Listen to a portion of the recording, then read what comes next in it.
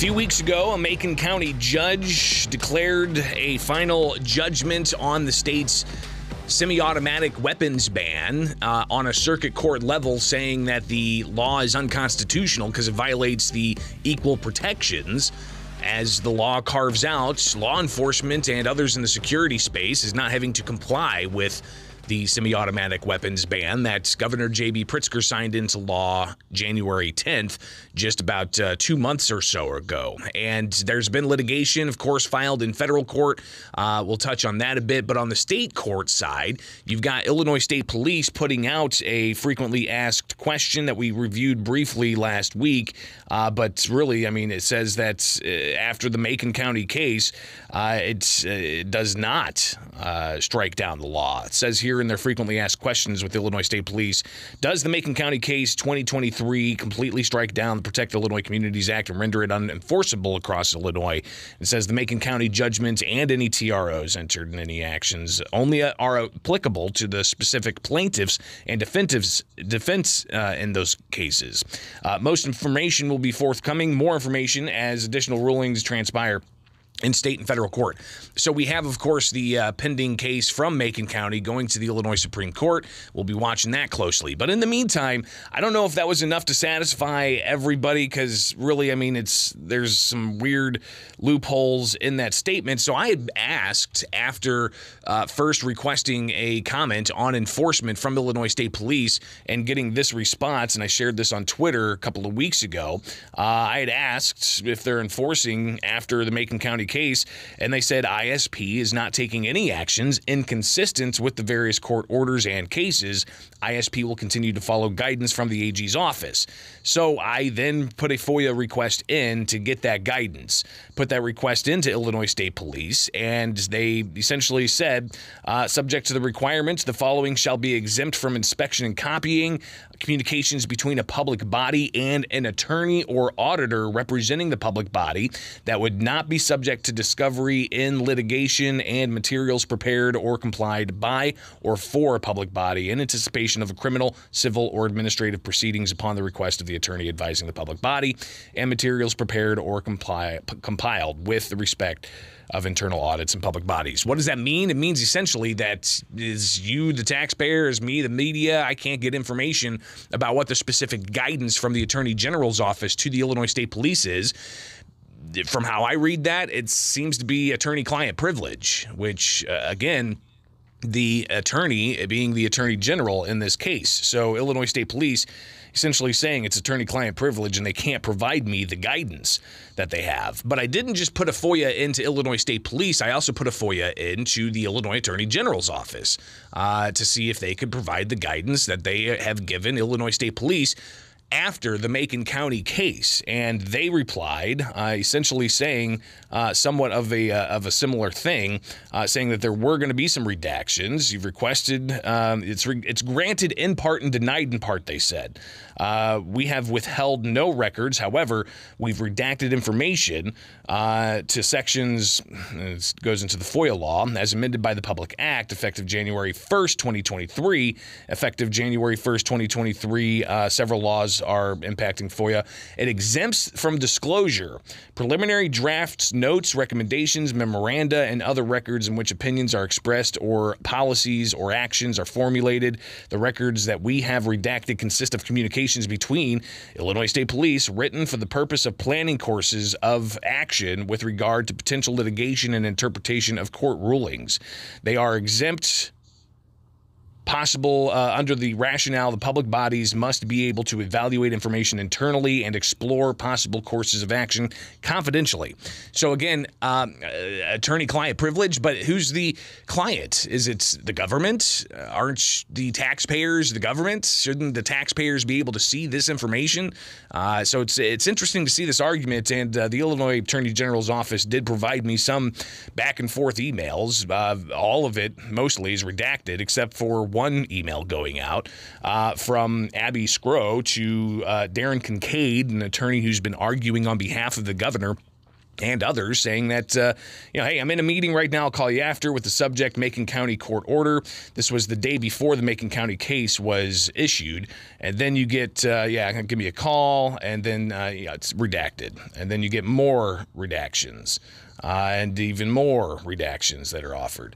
So not a whole lots of information provided in as far as what exactly that guidance is from the Illinois Attorney General's office to the Illinois State Police, who's under a separate constitutional officer. The governor is not the same office as the Attorney General. However, the Attorney General is representing the governor and the Illinois State Police. What's that guidance been after the Macon County case? That's just the Macon County. This is all state level, all right? We're not talking about the federal courts yet, which we'll get to in a moment, to look a little bit more detail in how the federal court is proceeding. But at least in the state level court, you got the Macon County case that's on a circuit court level has said that the law is unconstitutional. Illinois State Police on their public-facing website saying that that does not strike down the law statewide, and they're just following guidance from the Attorney General's office. But to get that actual legal guidance from the Illinois Attorney General's office, which I requested through the Freedom of Information Act, because a just simple email request, multiple, did not produce any response. I did get a response from the Illinois State Police saying they're following guidance from the Attorney General, but through the Freedom of Information Act, I can't get that guidance. Apparently because it's attorney-client privilege between the Attorney General, and the client, Governor J.B. Pritzker, in defense against challenges of Illinois' gun ban.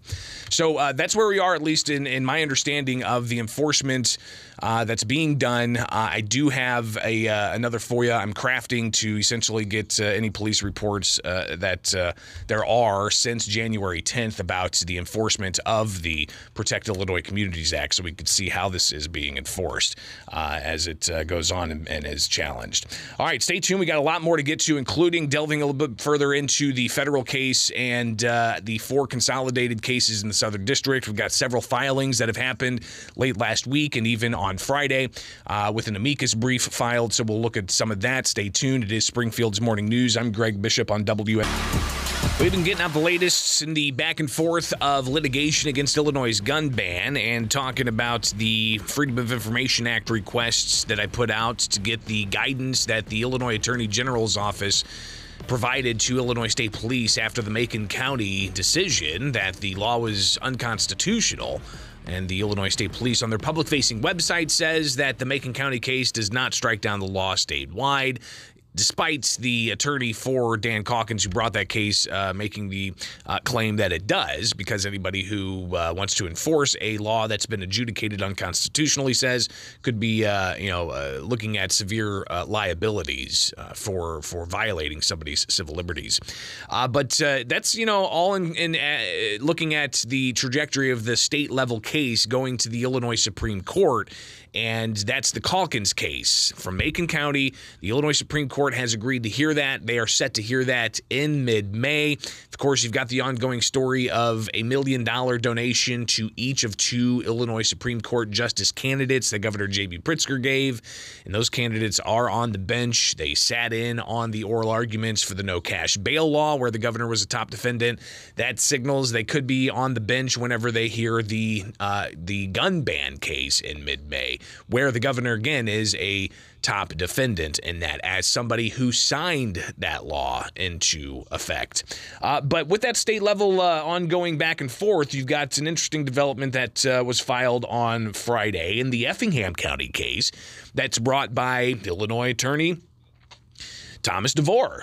This case, of course, is the part of the consolidated cases that DeVore wanted to have. DeVore wanted to take his 3 cases, 2 from Effingham, 1 from White, and to have them consolidated with the Macon County case. The Supreme Court said no, the Macon County case is going to stand alone, and DeVore's 3 cases can be consolidated moving forward. DeVore amended that, added even more people to the temporary restraining orders that they have for that. But this is interesting because now you have an effort to hold Tom DeVore's cases. And we're looking here at the dockets through Judici, Effingham County, Illinois. And in this case on Friday, the governor and the attorney general joined her in the legislative defendant's motion to stay proceedings pending the Supreme Court's review of plaintiff's claims filed by the attorney for the attorney general. So they're looking to what? To hold this? Is that how I'm reading it? As me, a lay person, not an attorney? Is that how I read this?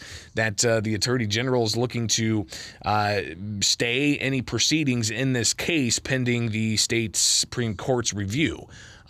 So we'll see what happens with that case, but interesting to see. So those are the state level issues. Let's now change our focus to the federal courts, where in the Southern District, you've got 4 cases that were filed against the state's gun ban from earlier this year, January 10th, when the governor enacted it, the Protect Illinois Communities Act. And you had 4 federal cases that were filed. One was actually filed in state court, Crawford County, that was transferred to federal court. But you had another one that was filed by the National Shooting Sports Foundation, a third that was filed by the Illinois State Rifle Association, and a fourth that was filed by the Federal Firearms Licensees of Illinois. So those cases have been consolidated in the Southern District, and we touched on this briefly last week, but just a little bit more detail here. The states did respond to each of the individual cases that were brought forward, despite them being all consolidated. But looking at the response they have, the answers that the state has to make, just in particular in the Federal Firearms Licensees of Illinois lawsuit that was brought. Just to kind of give you a back and forth here, it's dozens of pages. We touched on this Friday, but it looks like, for instance, Federal Firearms Licensees case says, if the right to keep and bear arms means anything, it must mean that the government cannot ban the most popular firearms in the country, like the class of firearms known as magazine-fed semi-automatics. It goes on to say the Second Amendment of the Constitution squarely protects plaintiffs' rights to keep and bear arms, which are typically possessed by law-abiding citizens in lawful purposes. The defendant answers to that. They deny the allegation in the paragraph that you have a right to, as a Second Amendment, have semi-automatic magazine-fed firearms. The defendants, the state, admits that FN1 quotes a portion of the District of Columbia Heller, but they deny the remaining allegations. And that's really where this kind of goes, right?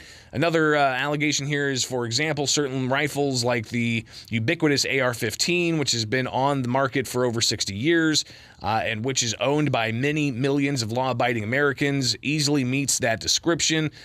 Defendants deny the allegation in the paragraph. And they go on, and it goes back and forth where the defendants deny whatever allegation, or they may partially confirm, as we see with the Barnett answers, where the state had to respond to, some of the pull quotes from the Bruin decision that the Barnett plaintiffs brought forward. Defendants admit the paragraph contains partial quotes of Bruin, but defendants deny that the excerpts of the allegations accurately characterize which weapons are protected by the text and history of the Second Amendment. Again, this is dozens of pages. This one alone is 27 pages. The Federal Firearms Licensees of Illinois lawsuits, 43 pages, where the state has to respond to that. So you can, if you get a chance, you likely can find these online. Maybe if you email me, I could probably get you a copy, bishoponair@gmail.com. But also late last week, you had another amicus brief. An amicus brief is a friend of the court brief, and that was filed last week with the Illinois Sheriff's Association, filing in support of the plaintiffs wanting to block this law, saying that it's unconstitutional and sheriffs aren't going to enforce an unconstitutional law. You also had an amicus brief filed by Everytown, and that's a gun control group, and they said that, people are misinterpreting the Bruin decision, and we have a right to, prohibit what kinds of firearms can be purchased or owned.